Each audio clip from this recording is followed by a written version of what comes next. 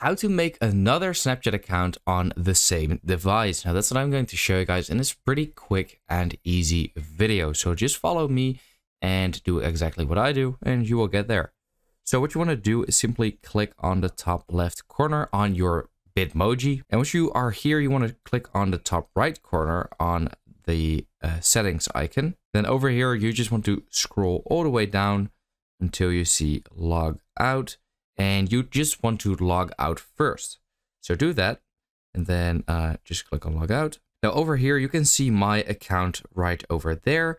And at the bottom, you have 3 different options. So it says log in. So then you will log back into this account, sign up, or use other accounts. So if you already have another account, or maybe a friend just wants to log into his account on your phone real quick, then you can simply click on use other account. But if you just want to create another one or make another one for on the same device, then simply click on sign up at the bottom left. So here it says find your friends, sync your contacts to share snaps and view their stories. You can do whatever you want. Here you want to enter your first name. So I'm just going to do that. Then last name real quick, then click on sign up and accept. Then you have to fill in your birthday real quick, then click on continue.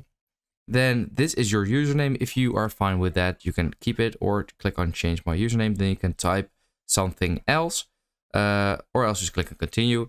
Here you will have to choose a password, and then at the bottom I can also select save login info on your iCloud devices, which is perfect. So I'm going to create a password real quick, then click on continue. And here you have to either add an email address, or at the bottom you can also use phone number instead. So you can choose either one of these two, but I usually like to choose an email address. And yeah, so I'm just going to fill that in real quick. Then click on finish.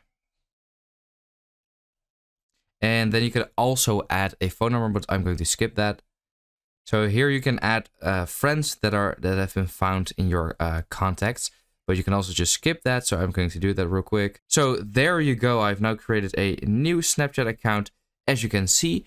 Now, if you want to switch back to your other account, super easy. You just want to click on the top right. Then just go to the settings. Scroll all the way down. Click on log out again. Log out. And then here I can now swipe between my 2 accounts. And I can now click back on this one and click on log in. And then now I am back into my other Snapchat account again. So that's great. I hope this video helped you out. Let me know in the comments if this worked, and then I will see you next time.